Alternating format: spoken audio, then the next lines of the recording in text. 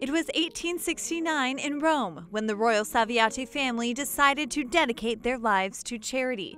In a small house, they set up 4 beds for sick children, entrusting their care to nuns who they called capellone because of the large hats they wore. This house would later become the first pediatric hospital in Italy, all thanks to the generosity shown by this royal family that was also instilled in their children.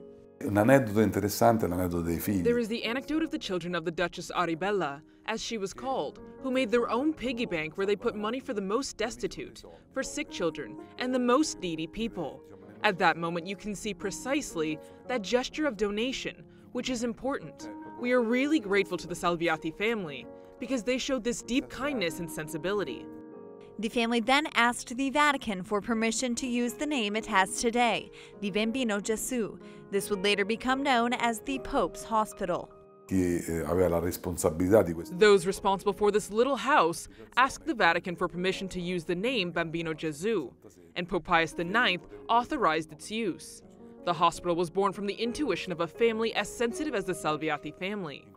We call it the Pope's Hospital to explain how this closeness between the hospital, health problems, the loneliness of the pain of caregiving, and the message of the Catholic Church are so closely intertwined.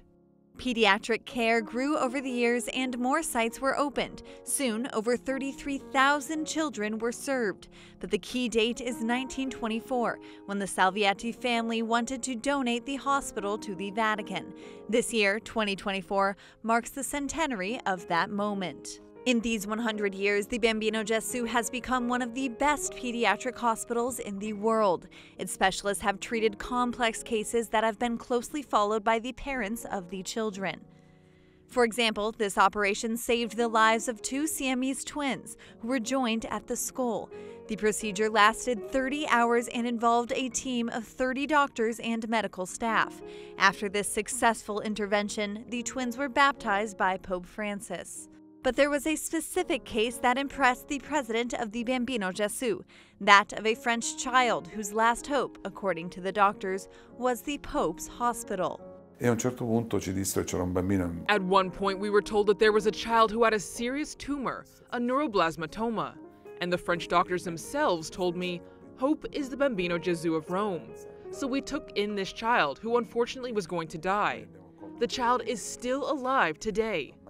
This is the story of a hospital that was born by and for charity, and the Bambino Gesù continues to pursue this purpose every day.